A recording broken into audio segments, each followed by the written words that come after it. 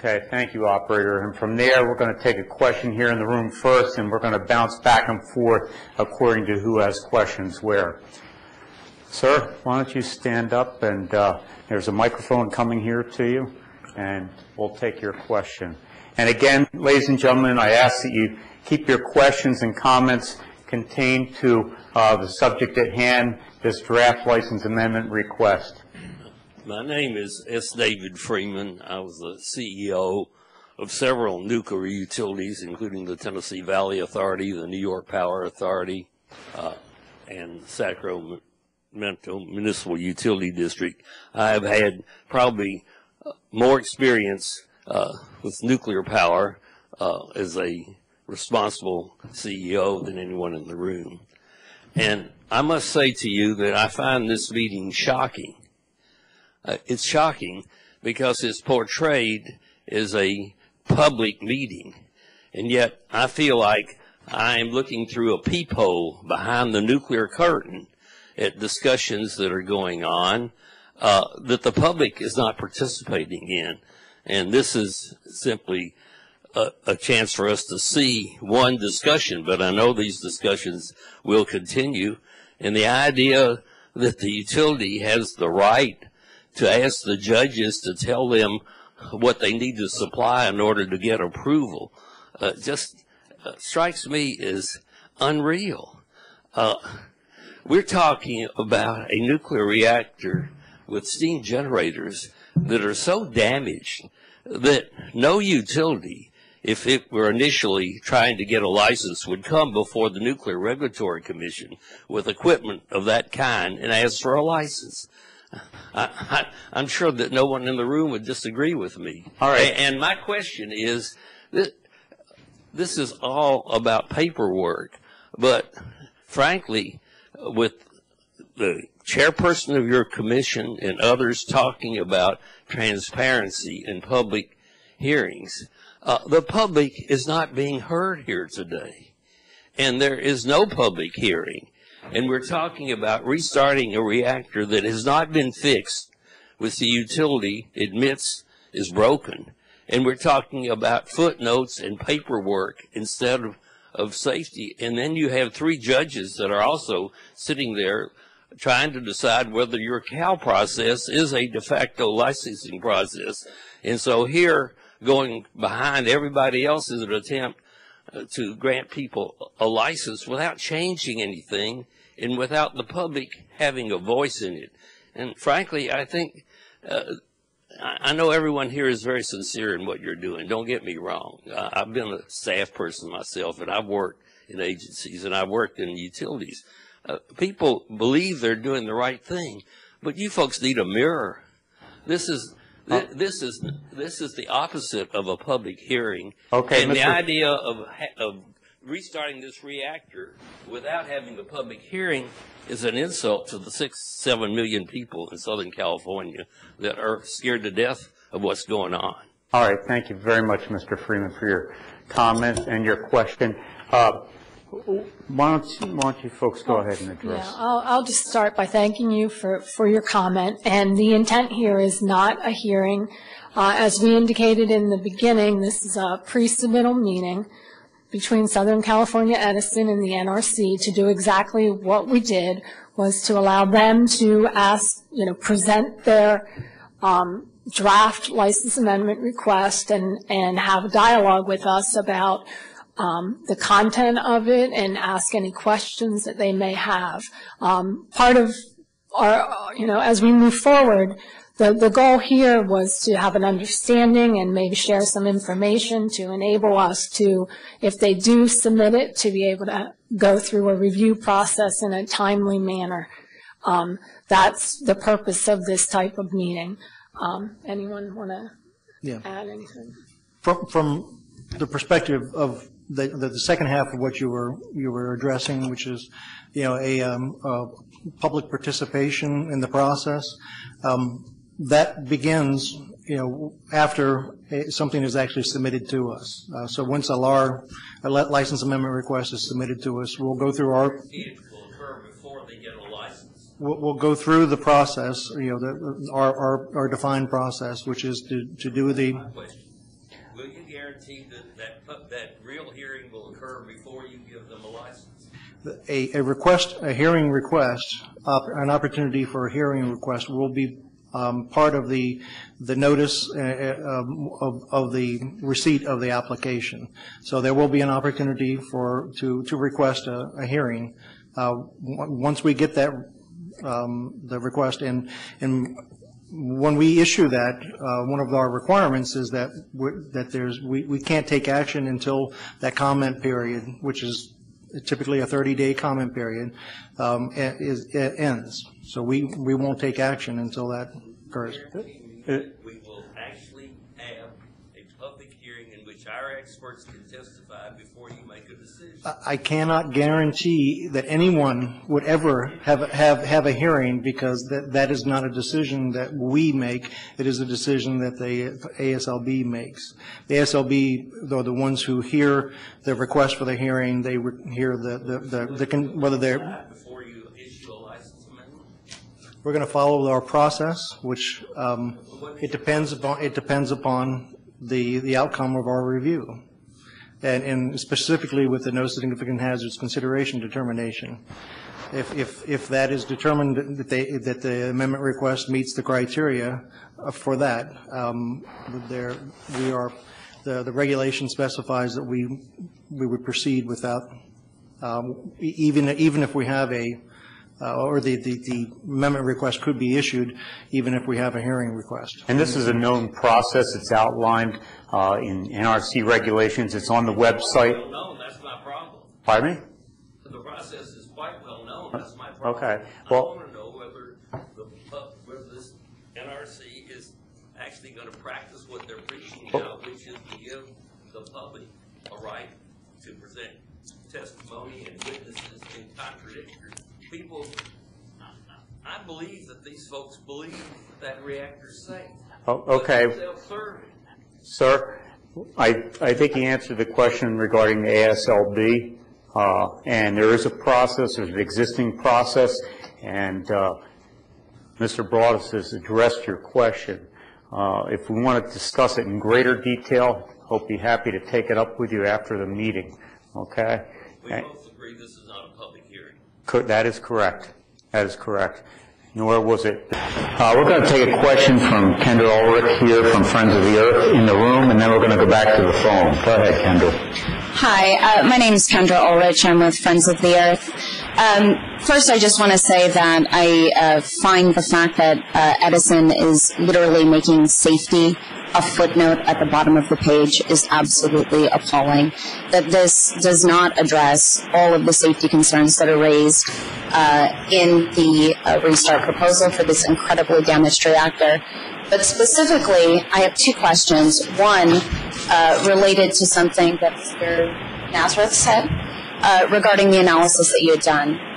You had said that you had done an analysis of all reactor systems that are impacted by operation at reduced power levels for extended periods of time. I would like to know when that analysis is going to be made public.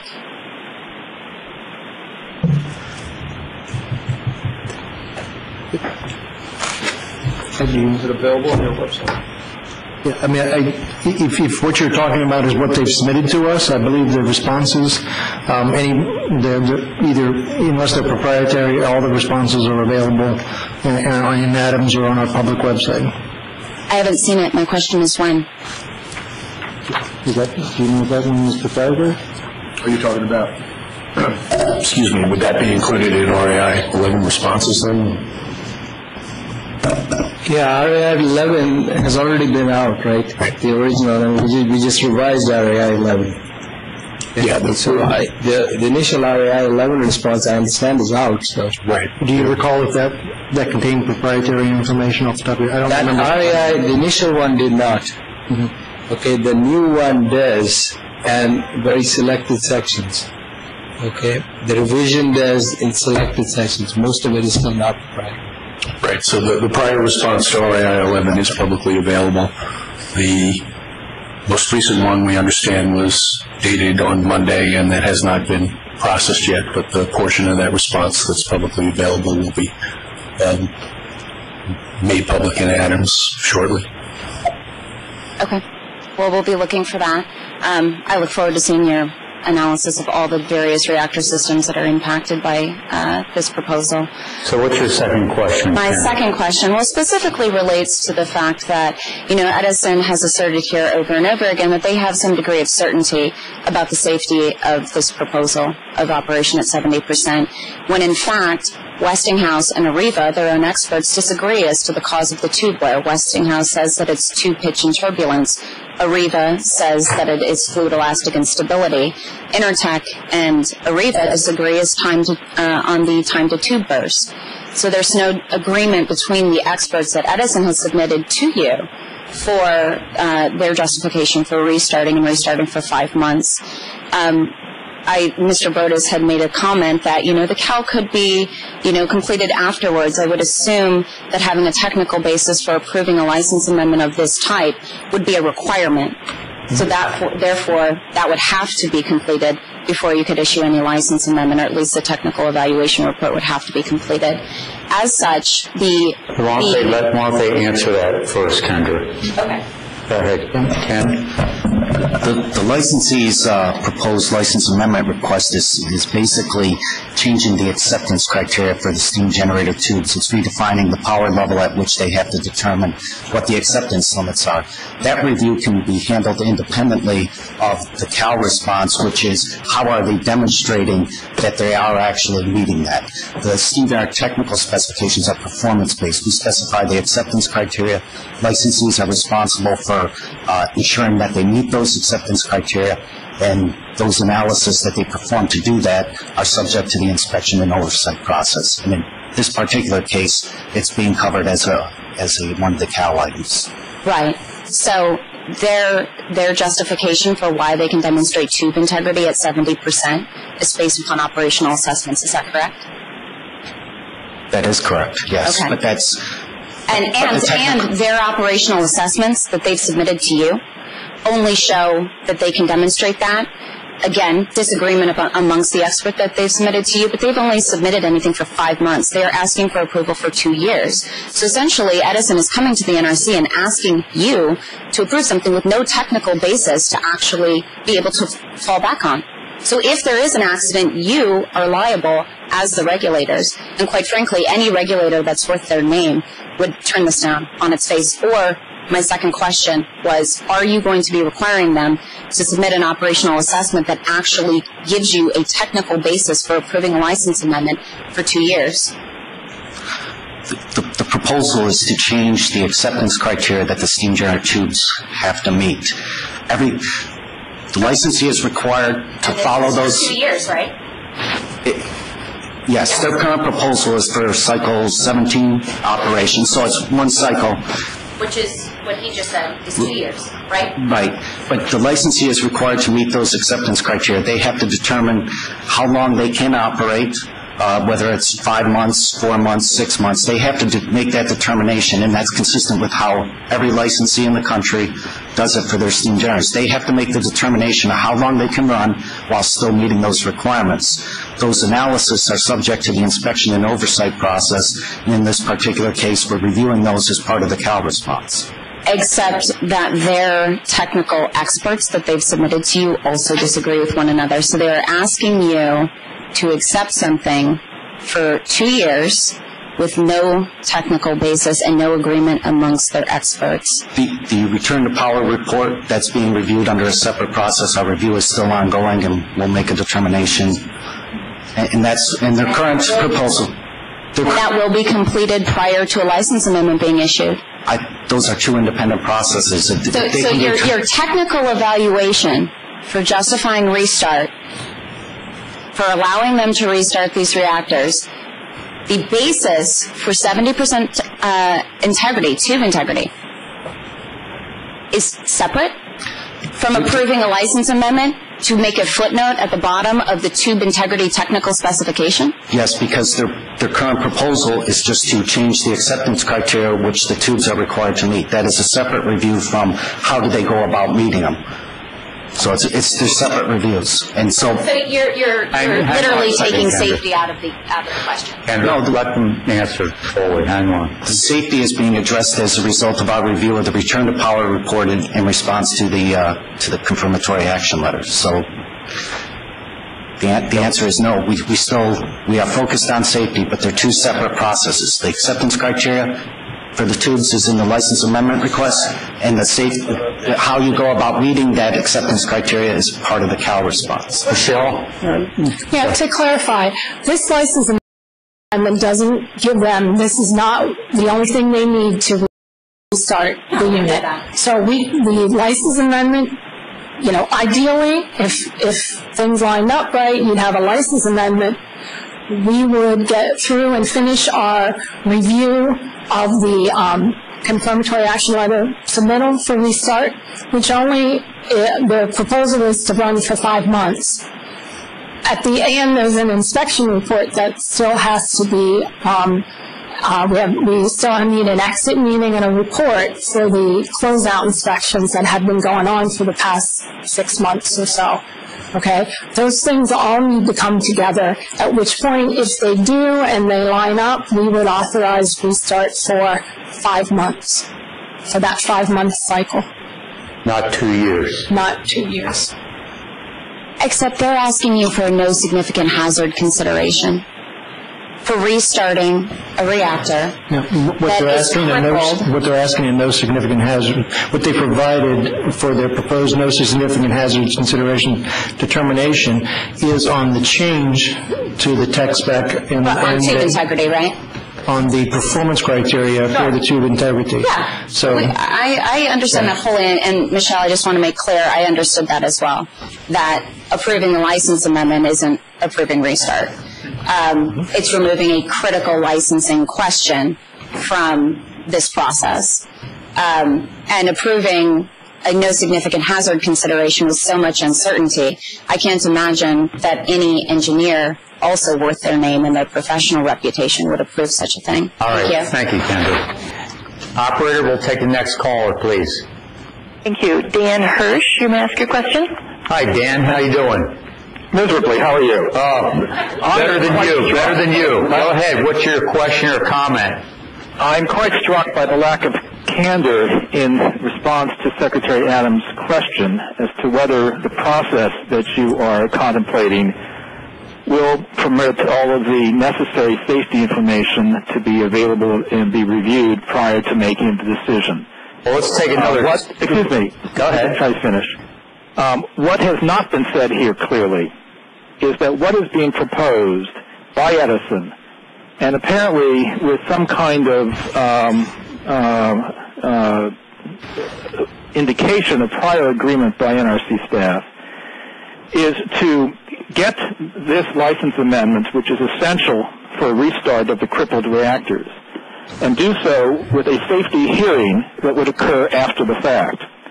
The phrase that has been used over and over again is that they're requesting a no significant hazards consideration, but you really have not disclosed what that means. Is as in the Old West days where the judge says, we'll hang them now, but we will give them a fair trial later. What you are proposing to this entire session, have not been candid about, is to permit a hearing, but only after it is too late, to give them the approval and allow a hearing to occur long after the fact.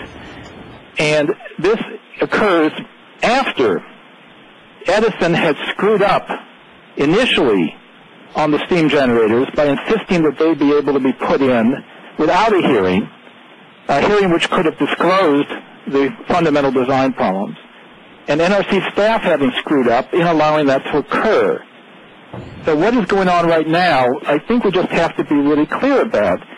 About 10 days ago, there was an oral argument before the Atomic Safety and Licensing Board about whether or not what the two of you are doing violates the law and is in fact a de facto license amendment process, and that a hearing would be required.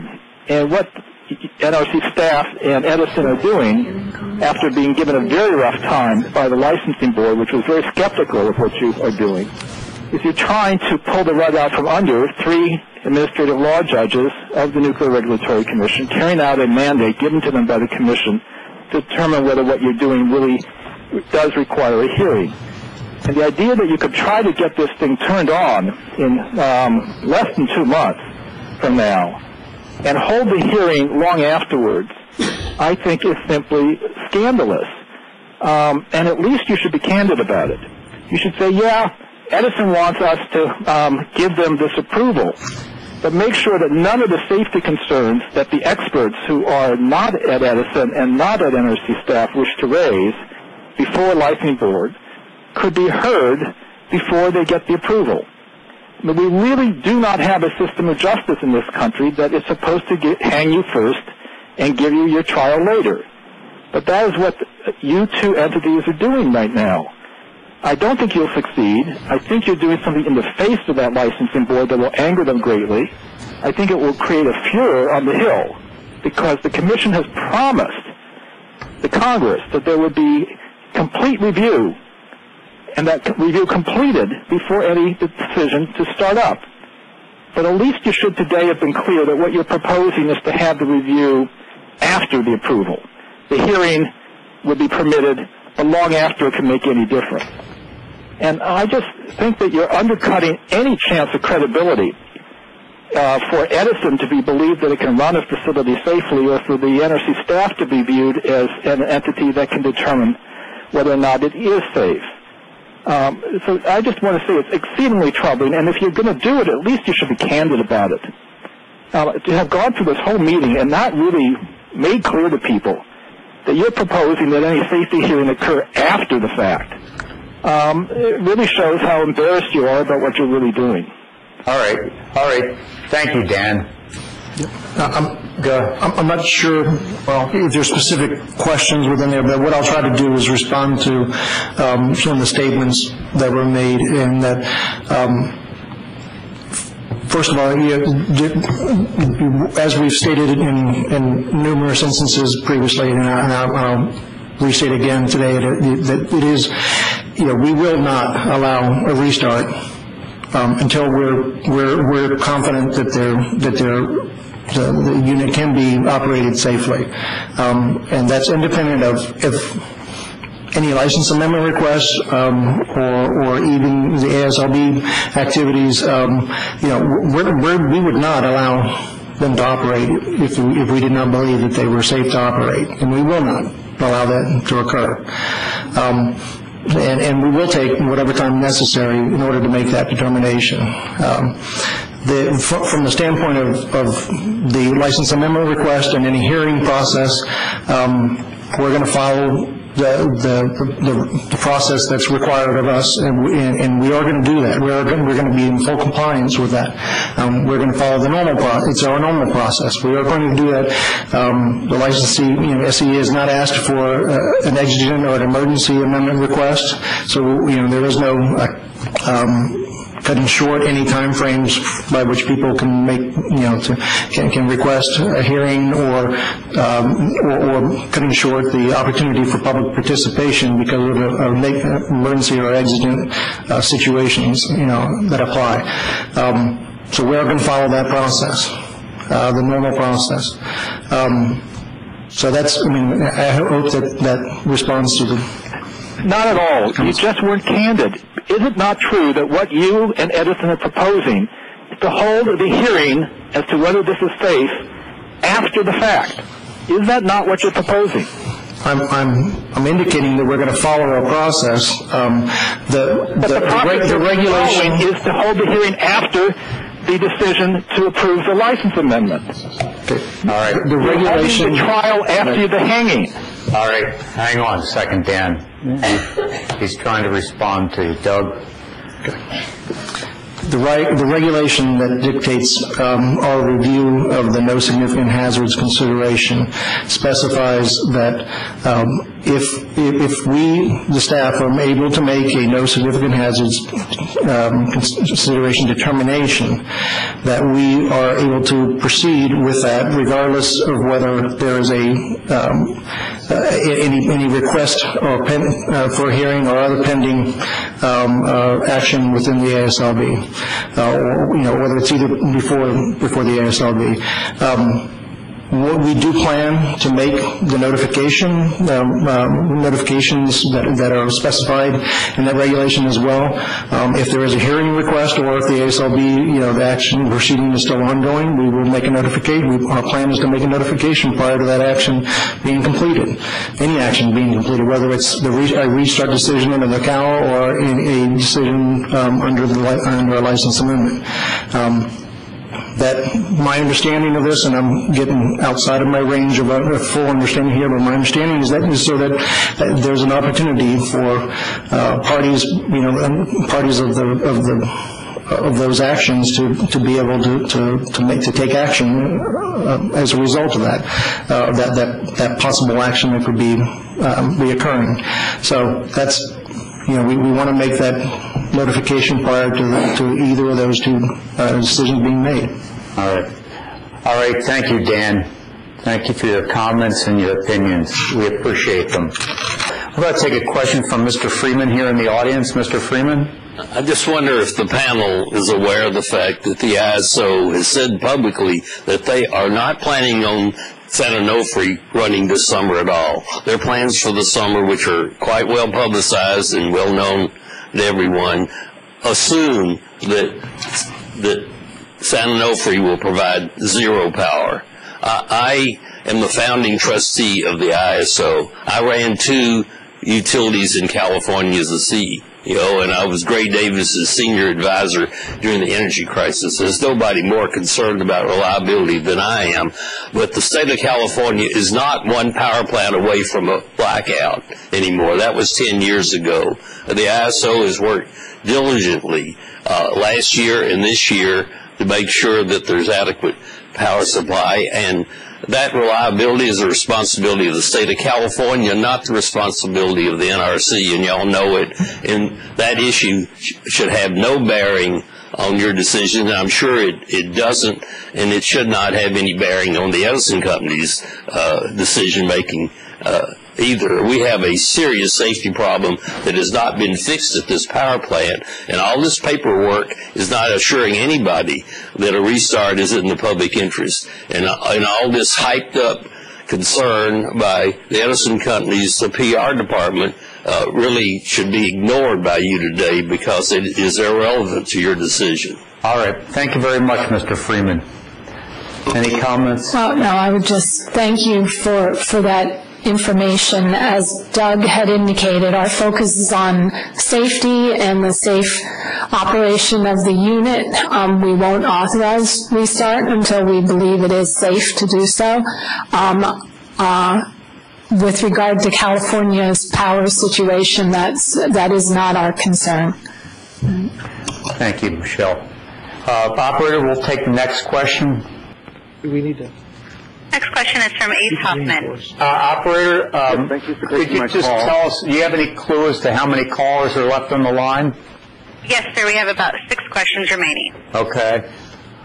We're likely only going to take 6 more questions. Go ahead, Ace. Okay, thank you for taking my call. We're running over, but go ahead. Okay, some of us have been studying San Onofre very, very carefully for many years, and we are not hearing a lot of answers to questions that we have right now. For example, we didn't hear anything about a multi-tube break in the case of a main steam line break because there are thousands of damaged tubes. We don't know if those tubes are damaged by fluid elastic instability, probably not in Unit 2, but flow-induced vibration certainly. And what about fatigue? That hasn't been mentioned at all. These are technical issues that the public would like to see the answers to. We don't want them to be redacted or ignored. Yes. Is there any chance that we will be getting a full technical description of why San Onofre thinks that they can restart the reactor? And I also want to make a comment about some of their early comments at the beginning, where they said that San Onofre is needed that was their word, needed for voltage support and to supply power to Southern California Edison, to Southern California. But the ISO has made it clear that we have an excess of power without San Onofre even having tried to install thousands of rooftops, solar, demand response, wind generation. All these things have been ignored for nearly 2 years now. So it's time to move on, and perhaps the NRC should stand up, get a spine, and tell San Onofre that they're nowhere near close to restarting. You can't start a broken reactor. Thank you very much. Thank you, Ace. Okay. Yeah, I just briefly, as I mentioned earlier, the Cal actions, the review of the restart plan is a separate activity, and that's really not the intent of the meeting today. But I wanted to just reinforce that we are planning to have another public meeting in California in probably the May time frame is what we're looking at this point, where we would be able to discuss the issues that we have reviewed as part of this the return to service plan and our Cal actions, as well as the inspection activities. Ken can kind of give you some background on those the specific technical questions that you asked about and how those would be considered. Yeah, I guess in terms of you brought up the multiple tube break during a steam line break, the technical specification requirements for San Onofre and for other units are intended to prevent that from occurring. They're supposed to have margins of safety against breakage during a steam line break accident of approximately 1.4. So the technical specification requirements are intended to prevent that. That is one of the focuses of our review of the return to power report, is to ensure that tube integrity would be maintained consistent with those factors of safety in the technical specifications. All right. Thank you, gentlemen. Operator, we'll take the next caller, please. John Geesman. This is John Geesman. I was a member of the California Energy Commission during the Davis and Schwarzenegger administrations. I'm a former board member of the ISO. I have a question for both the NRC and for Edison. Based on information Edison has turned over for the investigation being conducted by the California Public Utilities Commission, even if both Units 2 and Unit 3 were working perfectly, there were only 96 hours in 2012 when they would have been competitive with the market price for power in Southern California. That's a little more than 1% of the time. Why are we putting ourselves through so much regulatory pain and suffering for a plant that is not cost-effective 99% of the time?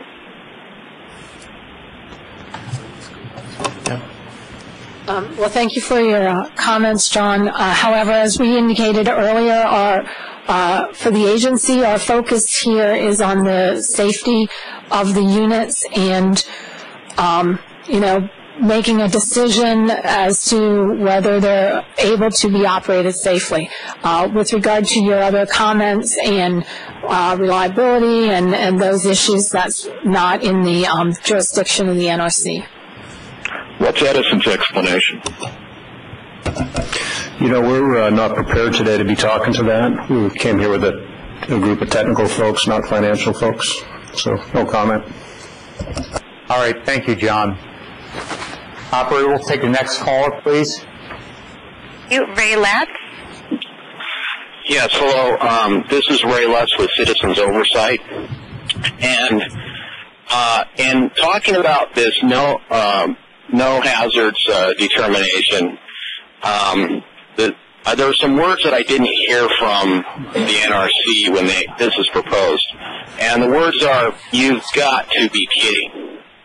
I mean, this is a plant that we know now. I mean, we should be giving an award to SCE for their ability to avoid public meetings and public scrutiny and a full technical review. The defective steam generator design occurred because they worked to avoid a license amendment process. And now we know that they actually didn't make changes to their steam generators after they already knew that they were going to be subject to excessive fluid elastic instability type of of dangers. And they didn't do that because they didn't want to have a license amendment process happen. Now, they're coming in with a request to avoid any kind of full technical review of a plant that is already known to be completely defective because of these steam generators. And they want to add a footnote and then say to you guys, now we can, we're going to be, this plant is just like it's brand new. There's nothing wrong with it, and there's no hazard at all. I cannot believe that these words did not come out of your mouth. You've got to be kidding to make this request of the NRC and the public review of this situation to come in there, Southern California Edison, and ask for no hazards determination when we know this plant is suffering design mistake because of your fault, a $1 billion mistake that you guys are still sucking money out of the public to fund. Now, if this goes forward and the NRC says this is fine, I mean, I've got to ask the NRC, doesn't this take your breath away for someone to come in and say there's no hazard at all? Because even though the thing was shut down, there's hundreds of tubes that are plugged. We put in stuff and we did analysis. We're talking about fluid elastic instability, even though a lot of it has to do with random turbulence. All right. It's got to take your breath away. I mean, I cannot believe that you guys are sitting there talking about process and how you're following the procedure, but I don't even know why you're getting past square one. The answer should be no. We're not going to even look at this stupid thing. All right. Thank you, Ray. Michelle? Thank you for your input. You know, the licensee is following the process, and they are looking at a license amendment request. And I know you don't want to hear that, but that is the process, and that's the one we're following. Along with that, we are doing a thorough technical review of the technical issues associated with the steam generators. That's about all I can say. Yeah, the only other thing that I would add to that is that from the standpoint of the no significant hazards consideration, you know, there is specific criteria that are called out in the regulations that we have to review that against. And actually, I'll go ahead and just read those so that everyone can understand what those are. The determination, the consideration has to look at whether the requested change to the amendment, in the amendment, involves a significant increase in the probability of consequences of an accident previously evaluated. Number two, creates a possibility of a new or different kind of accident from an accident previously evaluated. And number three, involves a significant reduction in margin of safety. Those are the criteria that have to be evaluated, and they have to be evaluated based upon the requested change in the amendment. It's not something that goes beyond what is being requested in the amendment. It is only what is requested in the amendment, and does the change result in any of those occurring? That's the criteria that we have to evaluate that against. Any other comments, Ray? All right, operator, we'll take the next caller, please. And the next question is from Gary Headrick. Hi, Gary. Go ahead. Hi, I'm Gary Headrick, representing San Clemente Green, about 2,000 people living in harm's way here. First off, I think it's important to look at the total picture when we're talking about the processes the NRC is considering. And it certainly must have been a humbling experience when you look back on Fukushima and realize how badly the seismologists and engineers missed the mark in predicting what might happen. And now you have an opportunity to follow the process, which I heard a lot about today.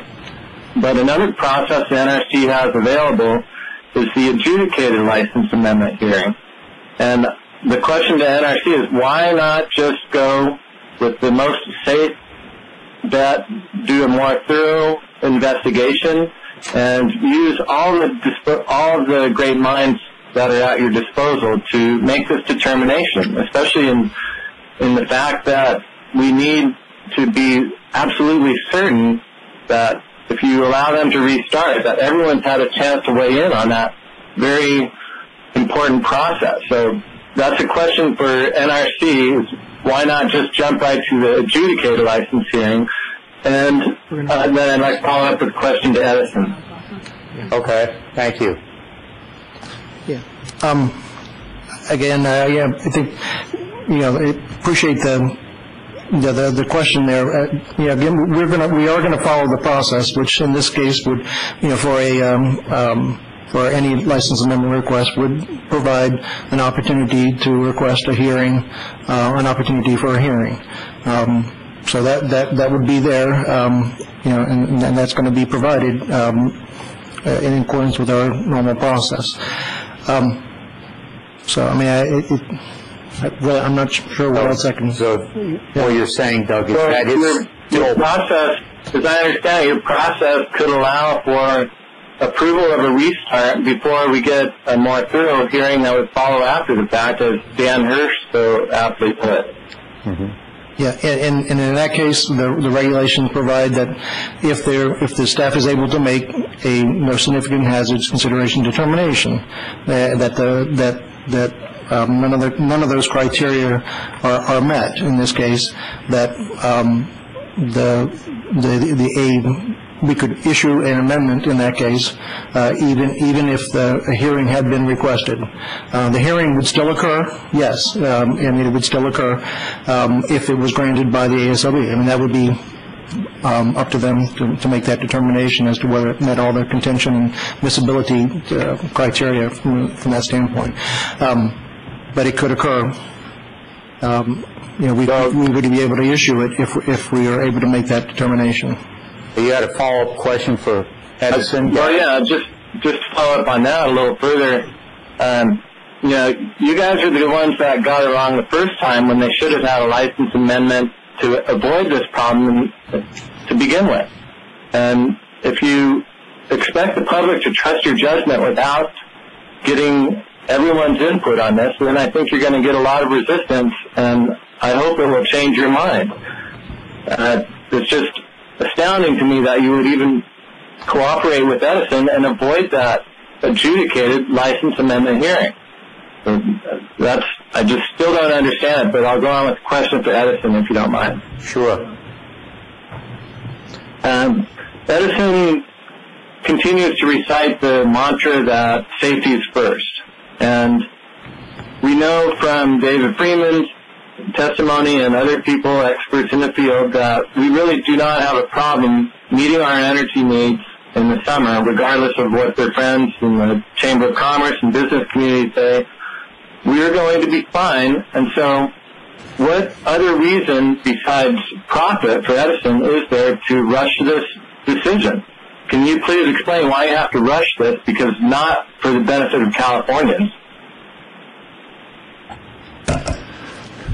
Gary, again, the folks that are with us today are technical people. I don't have system planning folks available to me. If you want to get a hold of us outside of this meeting, we can tell you what our forecasts are for the Southern California area. But I don't have anybody here that can talk to that right now. All right. Thank you. Well, thanks for your time, and just please be exceptionally safe and err on the side of caution, please. Got it. Thank you very much, Gary. And operator, we'll take the final caller, please. Thank you. And Myla Reson, your line is open. I'm here. Thank you very much for taking my call. I'm calling from Los Angeles, which I also consider to be part of the San Onofre nuclear danger zone. Should a serious event happen at San Onofre, I don't think that anyone in Southern California is safe. My question is, in the 2 years following the events that triggered the ongoing nuclear catastrophe in Fukushima, has the NRC evaluated the ability of Unit 2 to withstand a beyond design basis event, such as a great tsunami or an earthquake of greater magnitude than 7.0? And following on that, because I believe that you have not, and you talked about how you would only be evaluating previously evaluated I'm sorry, that you would be making your determination about the no significant hazard consideration based on previously evaluated criteria. Is it my understanding that, in fact, you did not make this previous evaluation of the beyond design basis events, and you would not be taking them into consideration? Thank you. Okay. For the first part of your question... And I have a follow-up. Okay, well, wait. Let me do the first part.